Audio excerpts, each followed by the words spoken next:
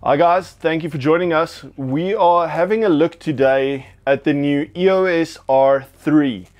It is not the official flagship camera of Canon yet, but man, this thing is a racehorse.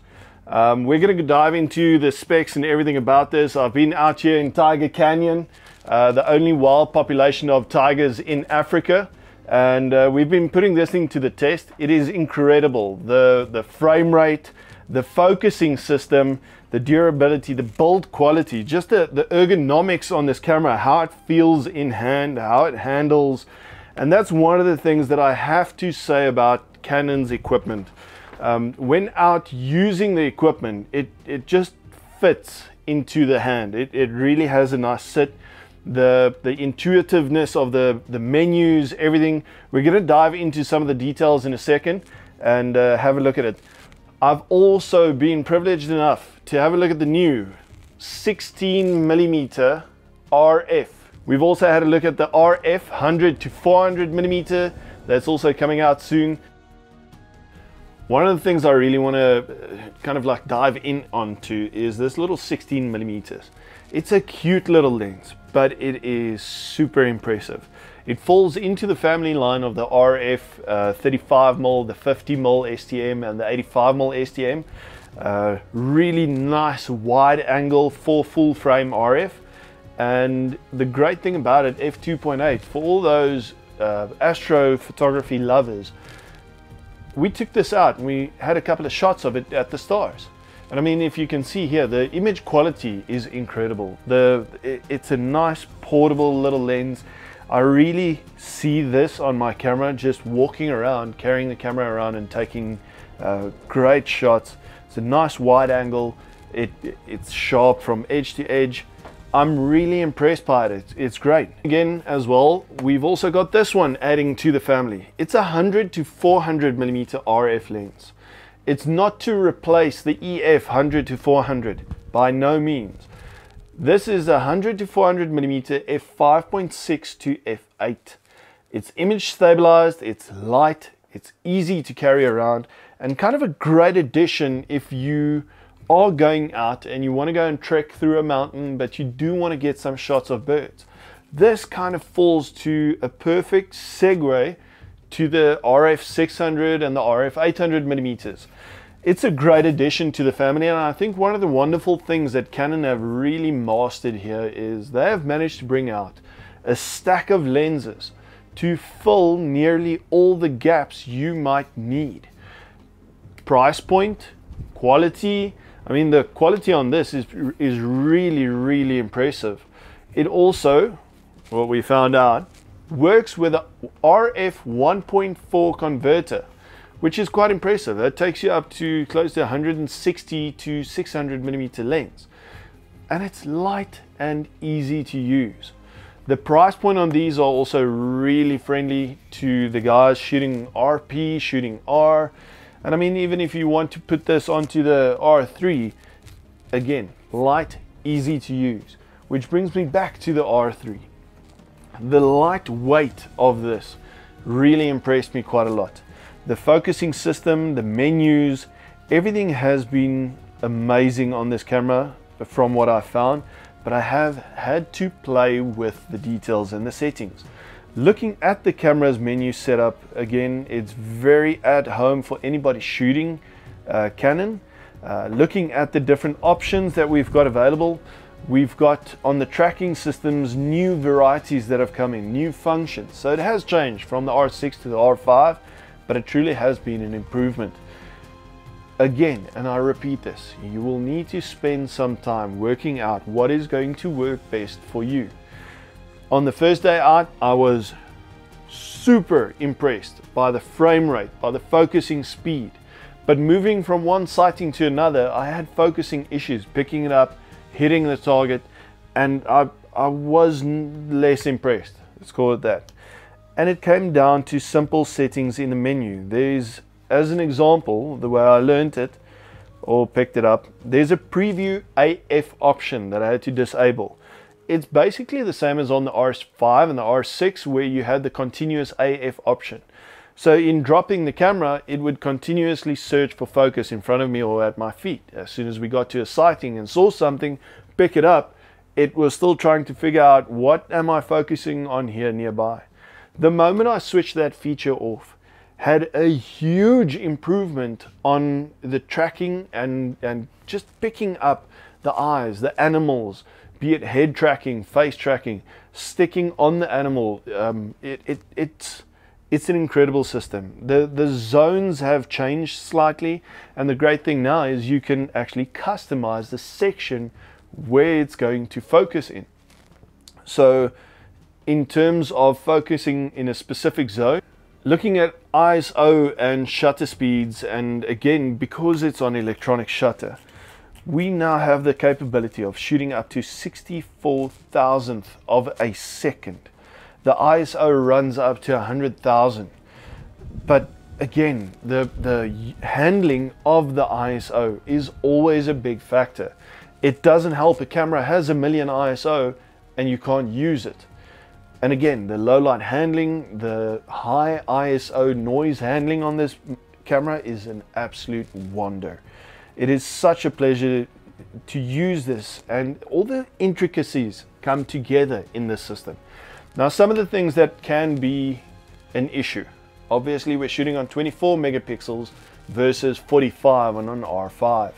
Looking at competitive products, they might have more megapixels in competitive models.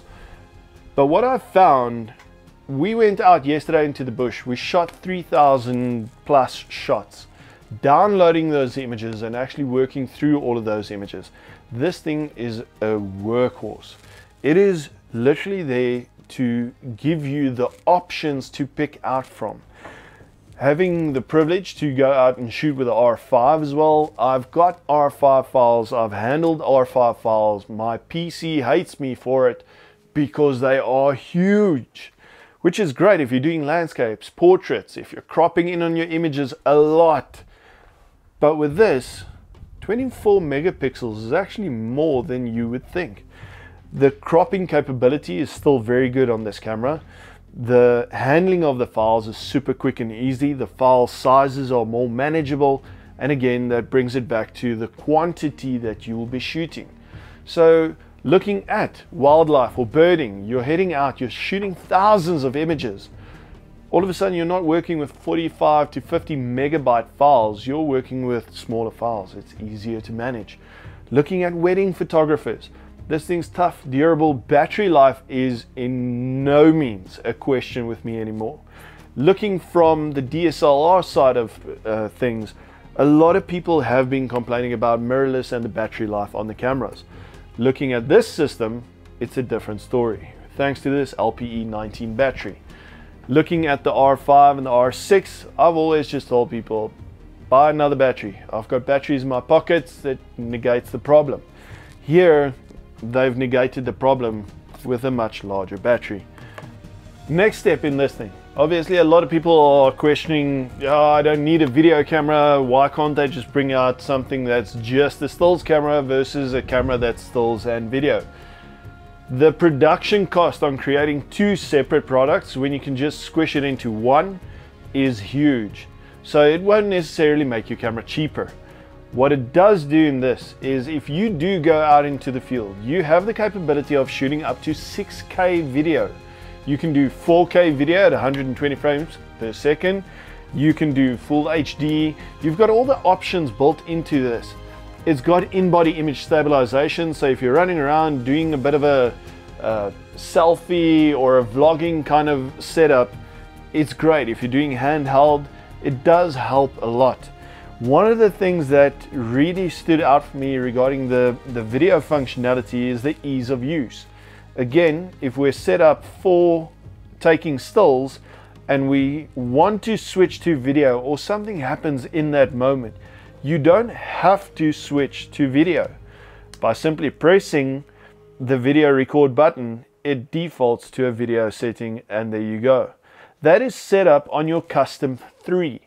So if you do want to have a preset of your video functionality or video settings, you can set it on custom 3's video function, and that is your default on the record button at the top. So it is a great little shortcut. The customization on the buttons as well, I've played around with everything. There have been some arguments with regards to how I've customized it, but that's a great thing, is the options are there to change it to what suits you best. Again, after spending some time with it, you find a way that's going to work a lot better for you. You can, as a simple example, have normal tracking on the front, and you can have eye tracking on one of the back buttons. You can deactivate it, activate it as you wish. Looking at the 6K video, you've got gamma log, you have got a stack of different features, but one of the golden nuggets that I found in a redacted file of the spec sheets and blah blah blah blah, I'll get to the spec sheets in a second, but one of the little gems in there that I found is that this does not have the 29-minute and 59-second record limit.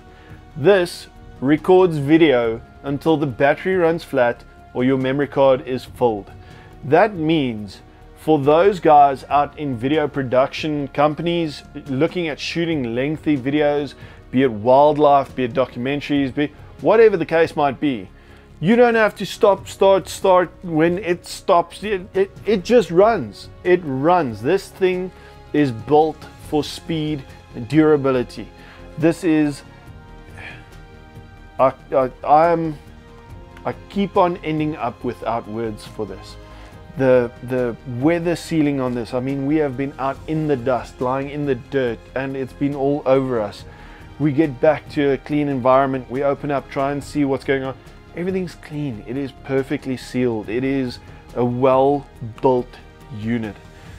I wouldn't drive in a tent pen with this, but I think it's good for anything else. If you want to compare cameras on spec sheets, this might not be the camera for you.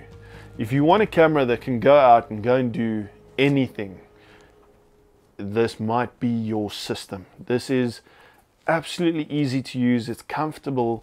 It just delivers shot after shot. The focusing system is in place where you want it, when you need it. It's good, guys. It is just that good. Getting the opportunity to come out here to Tiger Canyon and put this camera to the test, I had a couple of questions. Obviously, there have been rumors spreading around about this camera for quite a while. We've heard about the eye control autofocus. Obviously, a slightly different, not slightly, it is monumentally different to the normal eye tracking. So what this system actually does in the eye control tracking is it follows your eye.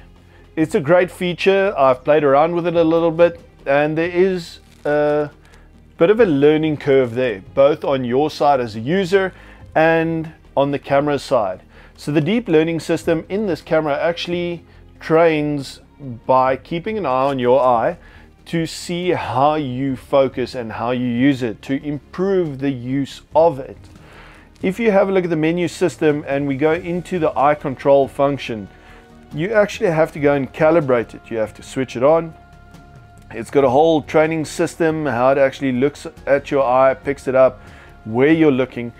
But the practicality of this is when you are photographing something in a specific situation, you can use your eye to put the focus point on your subject. As soon as you hit the focusing button, be it back button, front button, focusing, it switches off the eye control tracking temporarily.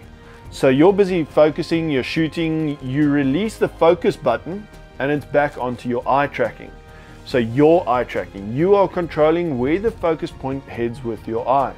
So as soon as you look at your subject and you've got the right subject, let's say you're photographing a herd of buffalo or whatever, you want one specific one sticking out and you want to focus on that one.